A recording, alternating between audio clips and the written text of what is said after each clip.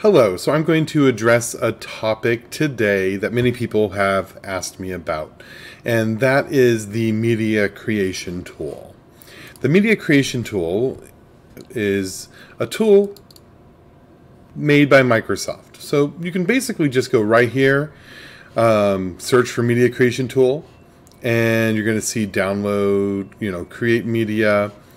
You can do whatever you like. So we're just going to go to the actual create the media creation tool on Microsoft's website. And we're hoping that their website actually loads. Great. So there's a couple different choices here. You have the update now, or you just download the tool now. So we're going to download the tool. This tool only takes a few seconds to download, and it's done. So it's going to ask, it clears your screen for a second, and it's going to ask getting a few things ready, and it's going to install a little tool. What this tool does is it creates a bootable thumb drive so that you can load Windows 10 on any computer that you like. So we're going to hit accept. So once you get to this screen, you have two choices. Upgrade this PC now, or create the media USB flash drive. If you choose upgrade this PC now, it'll just download the newest version of Windows and allow you to easily update it. We do not want to do that. We are going to create the installation media, and we're going to hit next. Of course, it's going to ask you a few questions. We just choose all the defaults on this. We're going to use a USB flash drive. Now, if you want, you can also save the ISO file. If you save the ISO file, you can easily create flash drives over and over and over again. If you use the USB flash drive tool that they have, it only lets you do it one time, and then it deletes the ISO file it made. So I'm going to select ISO file. We're going to hit next. We're going to pick somewhere to save that file, and I'm going to hit save. Now, as you can tell over here, it's going to take a while. My internet's not as fast as I would like it to be, but 82 megabits a second is going to get there pretty quickly. So let me talk to you about flash drives. So if you're going to be loading this over and over and over again, spend the money to buy a good quality flash drive. If you look at this flash drive, there's a couple things about it. First off, you only need an 8 gig flash drive to do this process, but I have a 32 gig flash drive. Why is that?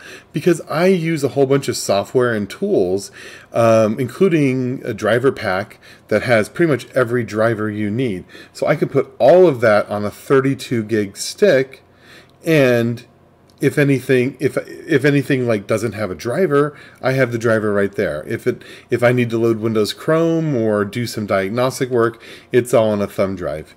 Now you'll also see a couple other things. I picked one of the fastest thumb drives you can get. This is a USB 3.1, which is the newer, faster standard. And if you plug this into the blue port on any computer and you're loading it to an SSD, by doing this versus USB 2.0, you're going to load that computer in about half the normal amount of time. So that's a big deal. So I'm going to cut this open. Scissors don't reach. There you go. And there's another little thing about thumb drives that I learned a long time ago is, I want to have this thumb drive wherever I go. So I want to put it on my keychain. But I've gone through a ton of flash drives where the little part that holds onto your keychain breaks off, and all of a sudden your flash drive is gone. So I always now use metal ones. This one is really, really nice, made by Samsung, and the end right there is made out of metal. So you're going to be able to put that on your key ring, and for the next year or two, it'll work. So now that we're downloading this, we're going to get ready to be able to burn the ISO file to the thumb drive. Now we're going to use a tool called Rufus. And Rufus is a really good tool. We're just going to download it right here from SourceForge. And we're just going to click download. Obviously, you just search for Rufus in Google. Your download will start shortly. And we're going to keep the file. And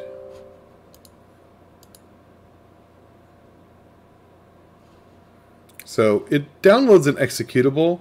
It's very, very easy and simple to use.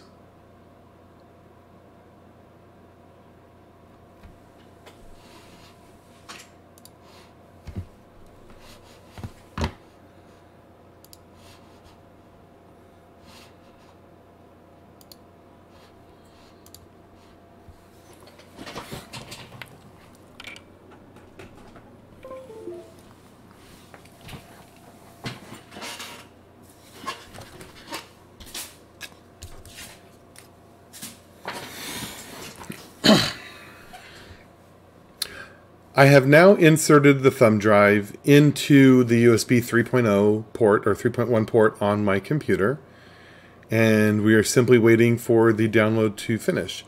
So what we're going to do is we're going to select Samsung USB-G 32 gigabyte. That's the name of the thing. Now over here you have a couple different choices. You can go non-bootable, disk iOS, all that type of stuff. So we're going to do disk or ISO image. Over here you can do select or download, so we're going to select it.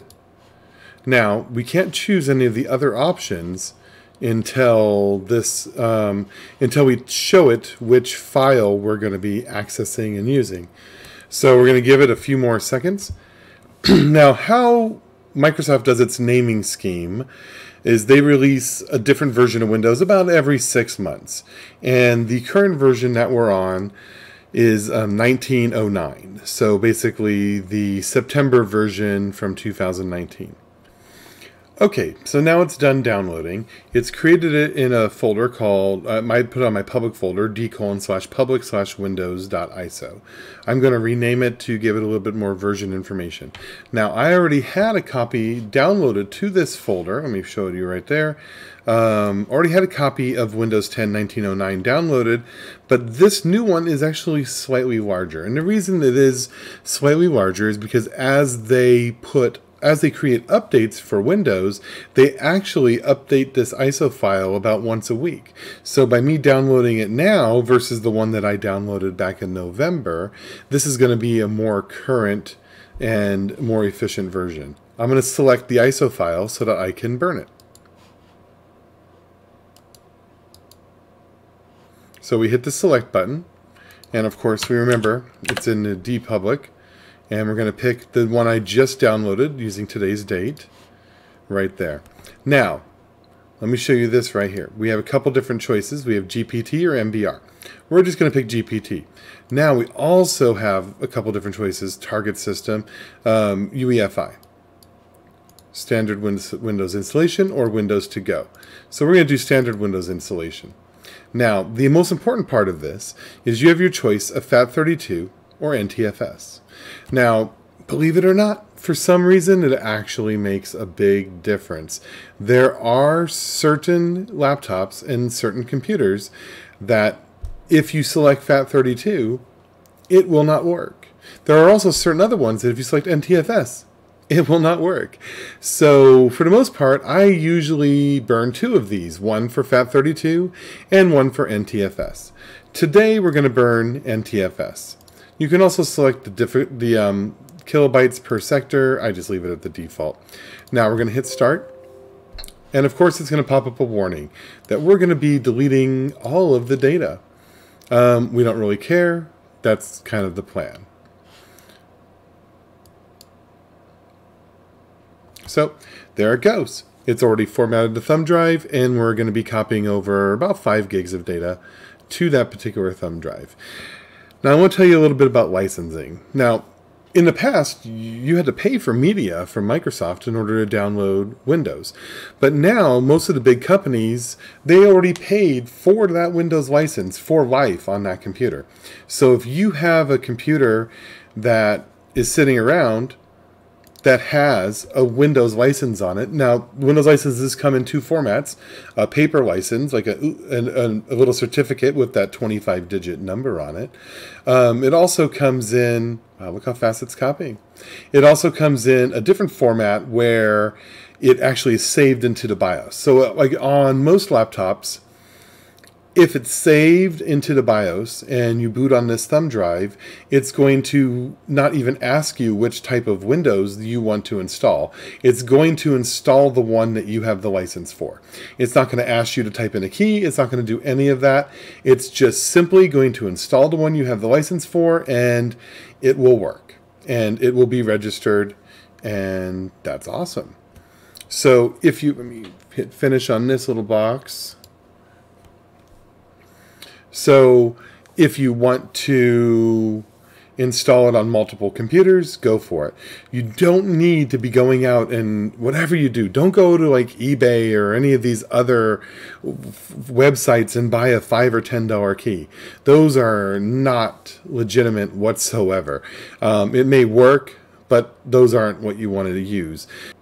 If you don't have that BIOS setting, you could take a Windows 7 product key and type it in as those 25 digits. And as long as you select Pro when you're using a Pro key or Home when you're using a Home key, that key should work.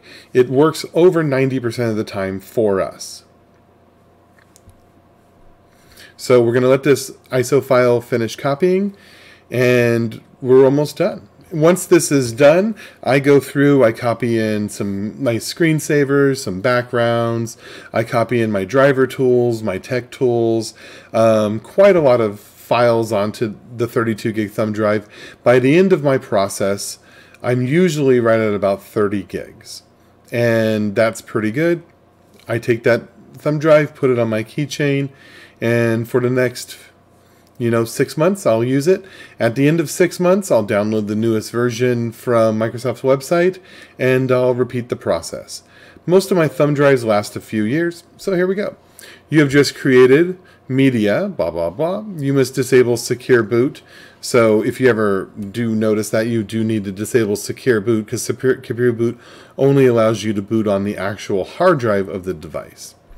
So we're going to hit close and close. So our ISO file is done. Let's open it up. So here is the regular EFI partition, and here is the actual partition that you want to use. So on here, I can make a folder called Tools, and that's where I'm going to put my the stuff that I'm going to be using. A folder called Applications. So I'm going to be copying my data over to that here, and we'll be really well off. Thanks for watching, and have a great day. If you like this video, I'm going to be producing a few more like it. My next one, I'm going to actually be taking this drive and showing you how, from step by step, we're going to be putting an SSD into a used laptop and refurbishing that laptop and going through all my steps of loading Windows and then loading all the software that I put on that computer. That will be a video coming up very soon. Thanks, and have a great day.